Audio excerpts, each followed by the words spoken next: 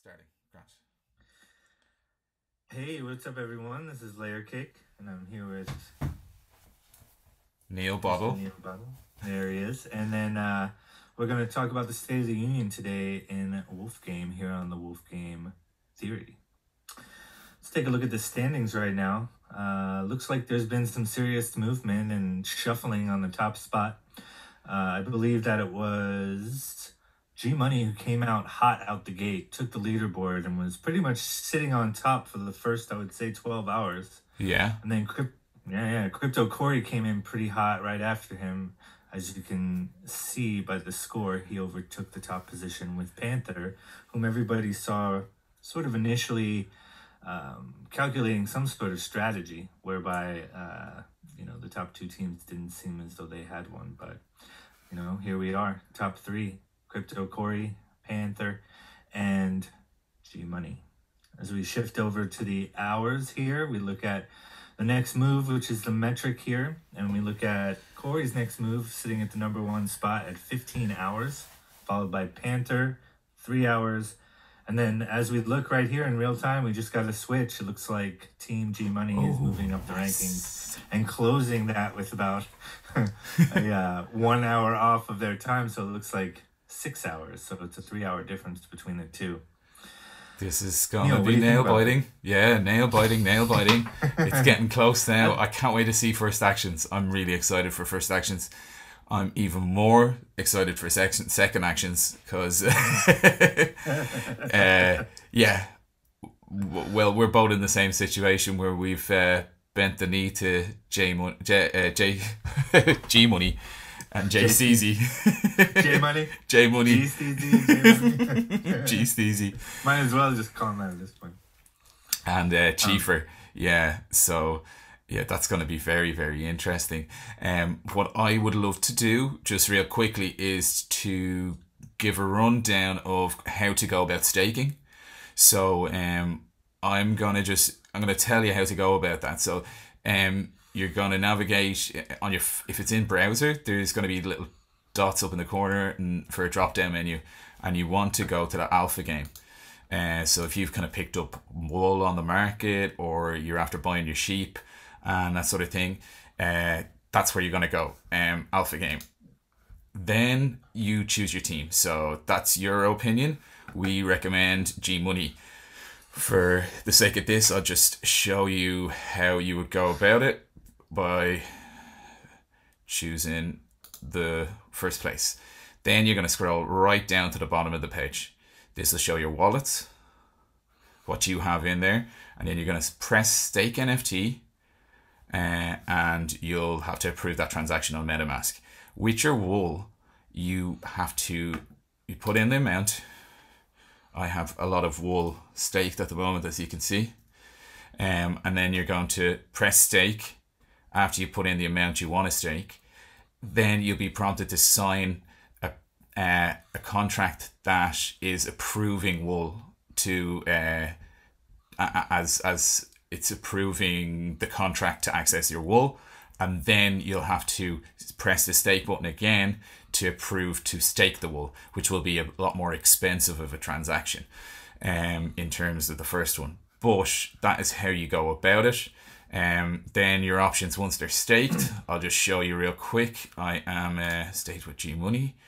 So when I go down here, I have my assets staked, and the only options are to unstake all wool, or I can switch it to another pack, unstake my NFTs, or switch them to another pack.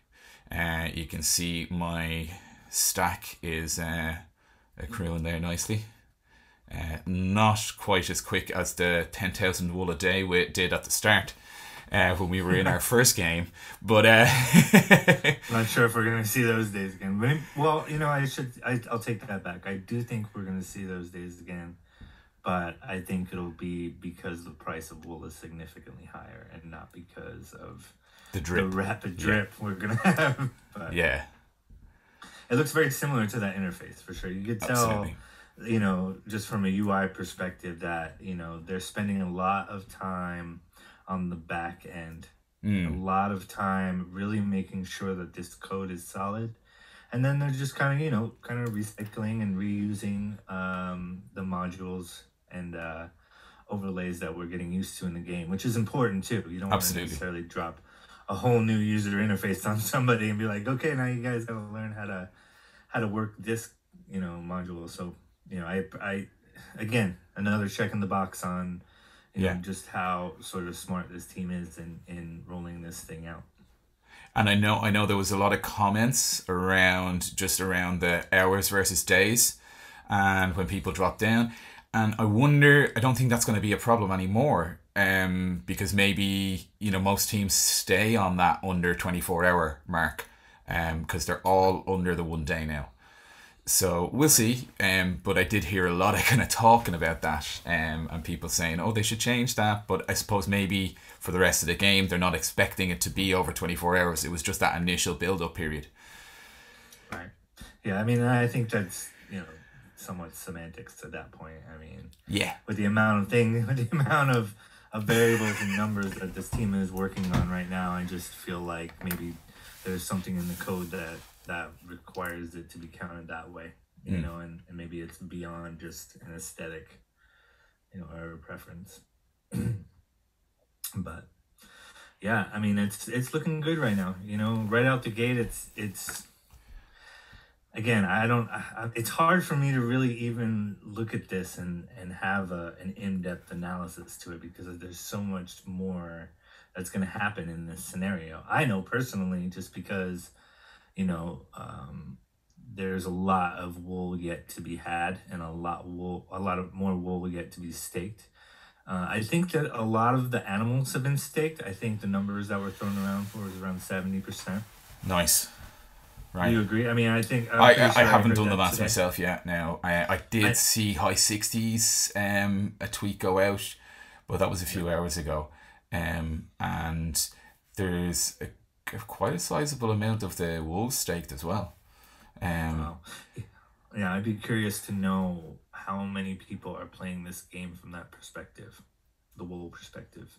yeah, Um, because they're sacrificing a stake, because they're not, the animal and wool combination is really what's going to provide the ultimate value in the end, aside from, of course, the alpha take.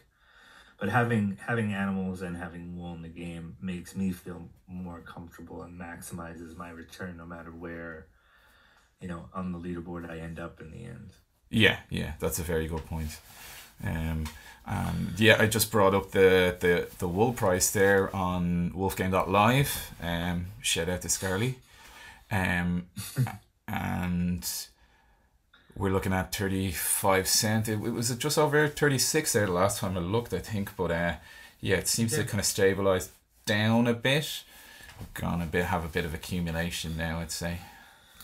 Yeah, I think if we're looking at the broad sector, if we zoom out and look at the macro, I think that's pretty normal in this Absolutely. scenario. Yeah, there's a lot of red out there today. What did one of the greatest? What is it? What is it? I can't remember. Give me a moment. You can talk, and I'll try to recollect it. But it was an amazing quote. I'll think about it in a second. I don't want to butcher it. That's why I don't want to say Oh it. wow. Oh, that's what it was. That's what it was. Sorry, I got it. He said, the greatest quote I read yesterday was, "The time to buy is when there's FUD in the tweets." I love it. I love it. That's brilliant. That's absolutely brilliant. Right, FUD in the tweets. I like that's a t-shirt right there. Yeah, absolutely. Yeah. Oh, that's brilliant.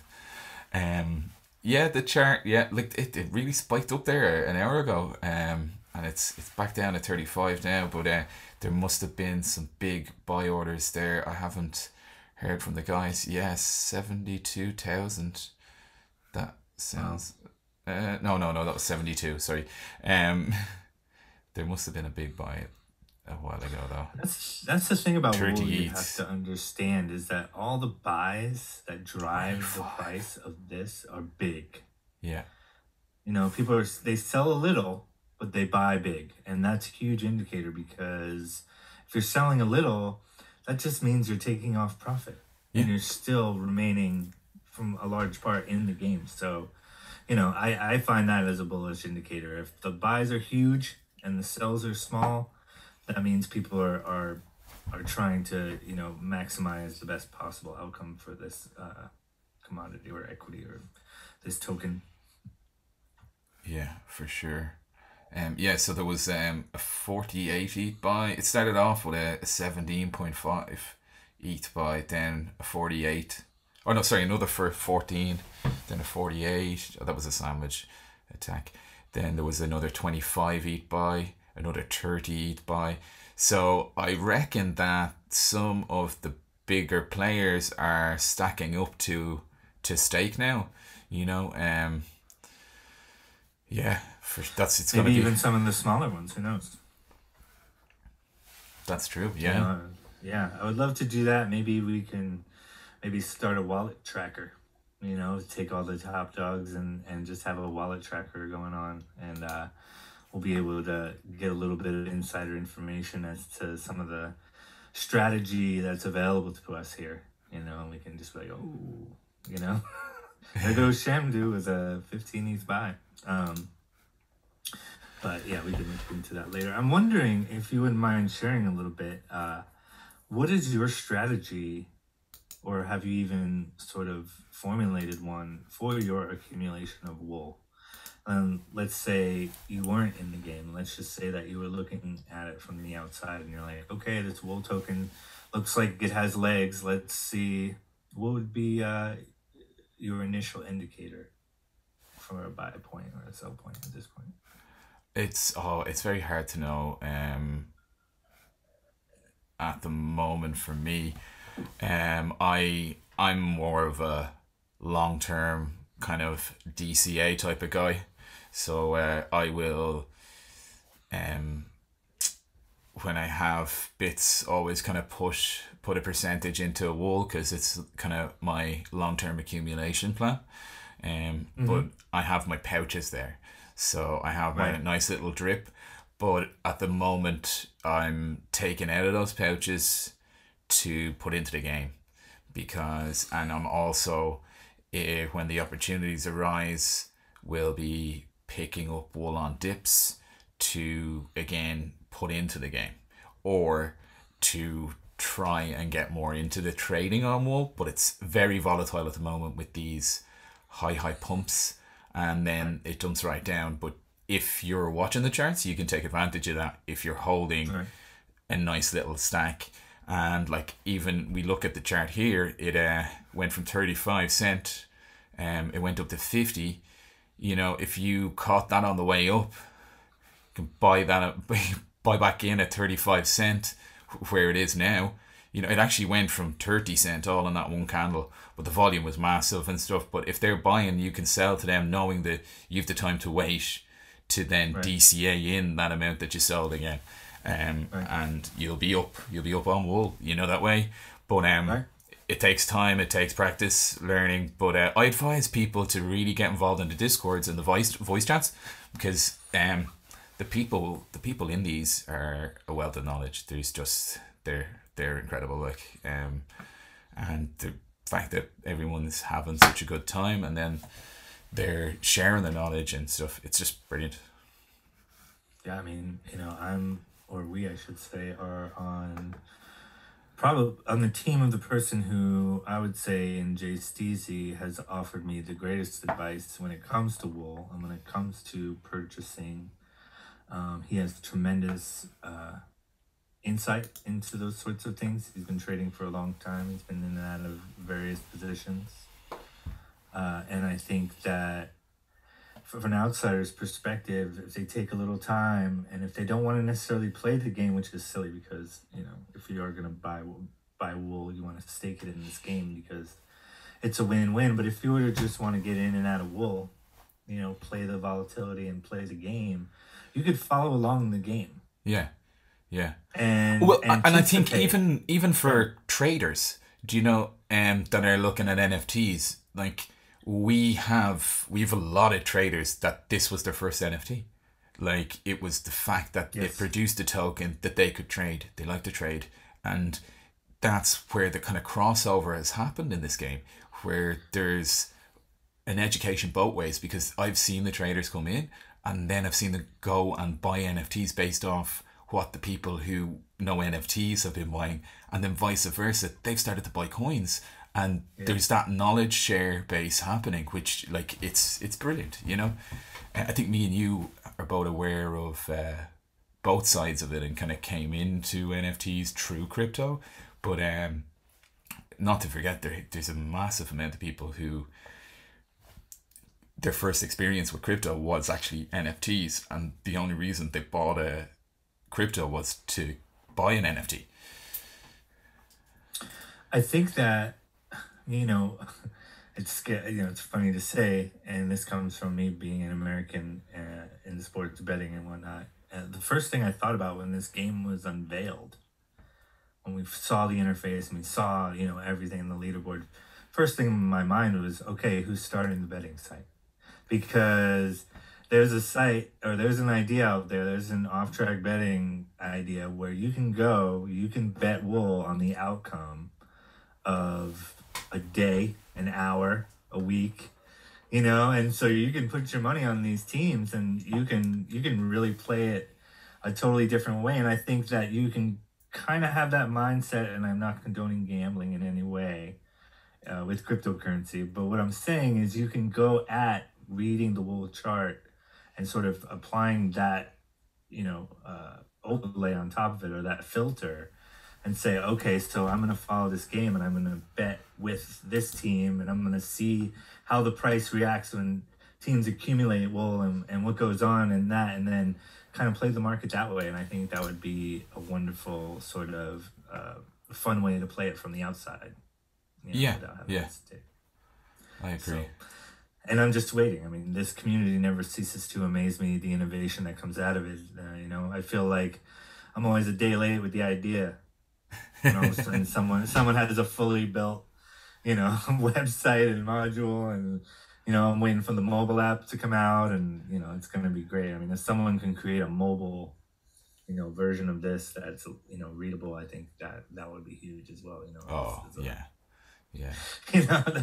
That's where the most eyes are going to get. And I think if you're listening out there, all of you tech brain people that are in Wolf Game and love to build fun little nifty tools, if you want to build a tool that can make this accessible on a mobile phone, I think you'd be rolling in wool by the end of the year. That would be my advice this one. For sure. And just thinking about the utility for wool, I have heard people mention accepting wool as for items, like, or for NFTs, and like that's that's very interesting concept to hear coming.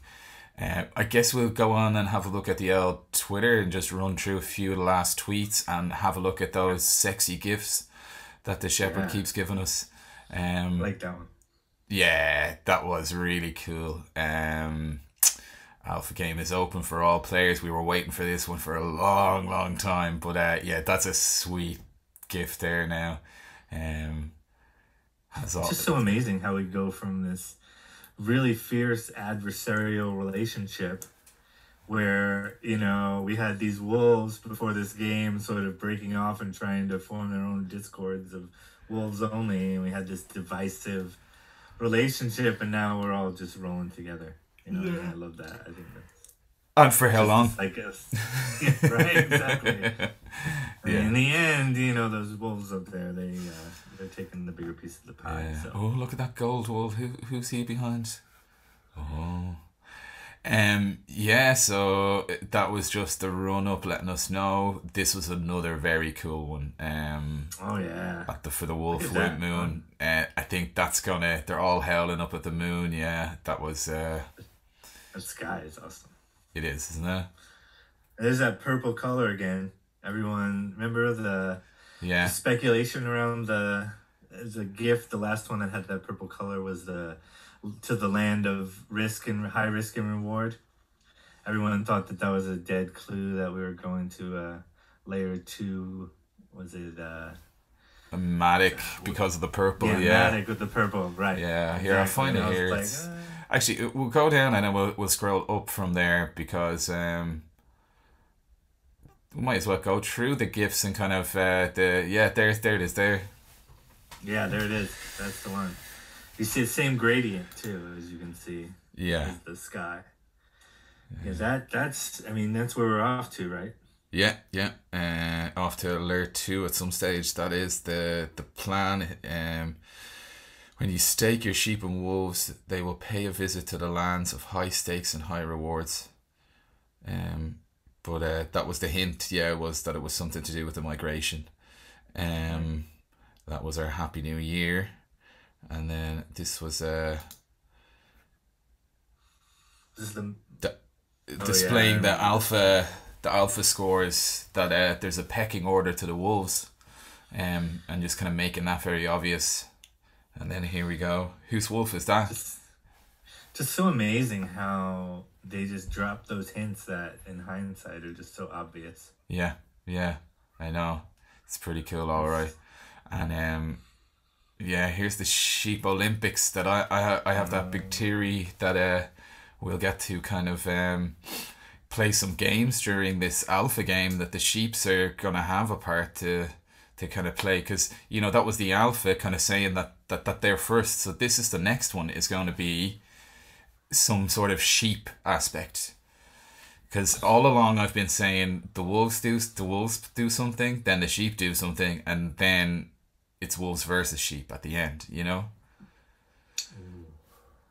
And you're still just not. You're not trusting that kumbaya vibe we're feeling. No. You're uneasy. Not uneasy, but you're not getting comfortable. Yeah, yeah. Yeah, I feel that. I'm starting. I think we're going to be given a choice where there'll be a benefit for the sheep to switch team. You know. So you won't lose your stake if you leave. Maybe. Oh, but That then if could be it. that's, yeah, could be it, or maybe it increases it. I don't know, but yeah. So we'll move on up anyway. That's the next big thing, I think, is this GIF is the next big hint. Then we've seen that one already. This was just a demonstration of the wool, but that's from the kind of breeding game back at the start, Right. Yeah. That which I was just a want to tell rerun. people if they don't know that is finished, and we are now on a new contract, and we're rolling on in Wolf game into Alpha game, which will lead into the main game from what we believe. But in terms of the kind of white paper one that's on the website, that's obsolete at the moment. It's interesting to read to kind of see the dynamics of the game, and how do you recommend. We will go through that at some stage. We'll go back and kind of do a legacy episode where we go through stuff. Yeah. But A little deep dive. yeah, yeah. But for the moment, yeah, to concentrate on alpha game and thinking towards the future of the rollout of the big game with farmers and land. Yeah, who knows what clues we'll unearth as if we go back. Well, here's one now that from the 6th of January. We will burn millions of wool together on Friday. Oh, that was back at the last auction, which was Auction. that was some fun. I think we should definitely try and live stream the next auction, or at least record it down and kind of watch it together on stream. You know, Yeah. Oh, absolutely. but Absolutely. That's where, I mean, if we're gonna if we as the community are gonna, scribe some lore, that could be where the rift between Steezy and Corey began. yeah, that's true. That could be it. That could be it. That's the moment right We there. don't know. Yeah. We don't know how this is gonna work out in the end, but that could be the moment where, what was that? The red wedding. Yeah, the red wedding. But in his words, you are the only person in the galaxy, in the universe, who will own this relic right here. Set your sights on the lots below. That was some fun. It really was. He's some character, and we're gonna see him again. He said he's promised that. And then this is where I think it's the sheep versus wolves. You know. Well, I mean, this is before the game. So what I'm wondering is, this is the sheep choosing their next move, right? So they're choosing their move, and they're worried that the alpha 8, because that's an alpha 8, right? That's taking them. Yeah. Yeah. Correct. Yeah. So they have an alpha 8. They're worried about the alpha 8 taking them to another team, perhaps. So perhaps maybe there'll be some stealing going on between teams. Oh. So if they don't make the right move, then perhaps maybe So you could steal sheep. Because that was always given, right? That was always something in the code. The stealing of NFTs was marked as a monumental innovation. Yeah, in NFTs. for sure. Yeah. And so that was the initial sort of like, whoa, this is something special. An NFT that can steal another NFT. This is amazing. And then born out of that was the innovation of the pouch, actually, which is kind of like pretty amazing. One of those scientific discoveries that comes out of another one, you know? Yeah. Crazy. For sure. Yeah, that's me. That's how I'm feeling at the moment as a sheep. Yeah. Worried about the possibility that the wolves will not look after us. Well, perhaps maybe even like if the whole thing with risky game originally before the exploit was that if when you unstake your sheep, that is when you are most vulnerable to theft or abduction, right? As a sheep. So maybe when you if you choose to unstake, because I believe this game, and it's written in the code, again, for all you coders, if you're not a coder, get a coder friend and look through the code of the game. It's there for us to look through. It is very much emphasized loyalty. Yes. So when you're staking, if you stake where you're going to stay. If you try to shift around that risky game aspect, that stealing, that theft, it's going to get you. I think so too. Yeah. I think unless the shepherd states otherwise, I think that loyalty is going to be important within the alpha game. He always rewards loyalty. Yeah, he does. What's this one? So this is the one when he announced that the Alpha 8s were going to do something, and that was some buzz, wasn't it? Oh, man. We were like, what is going on? He asked them all to contact him in his Twitter DMs, and I remember that I was actually on the calls with everybody in the Discord when that tweet came out, and there was a lot of excitement. There really was a lot. Yeah, that was a cool gift, but it was not. We didn't know yet. No, we didn't. It was still like, but there was something that was like, okay, yeah, there's some trust happening. I think we might need a fireplace and some shells of wool for our little studio down here. What do you think? Down here. Looks like where I want to be. That's a comfy chair, all right, yeah. And here we have the flags, yeah, and that's Corey's, is it, or right? Yeah, it's his wolf. Do you think that there is, just kind of looking at this right now? Do you think that let's see how I want to begin this question. We look at the gifts and we look at the subtleties of them and how there really isn't much without a meaning. Do you believe that there's meaning behind choosing Corey's wolf to speak? Oh. Do you believe that? I mean, I'm on the I don't know. I think the ones he's used have been random, but I don't know because he's kind of nearly included one in each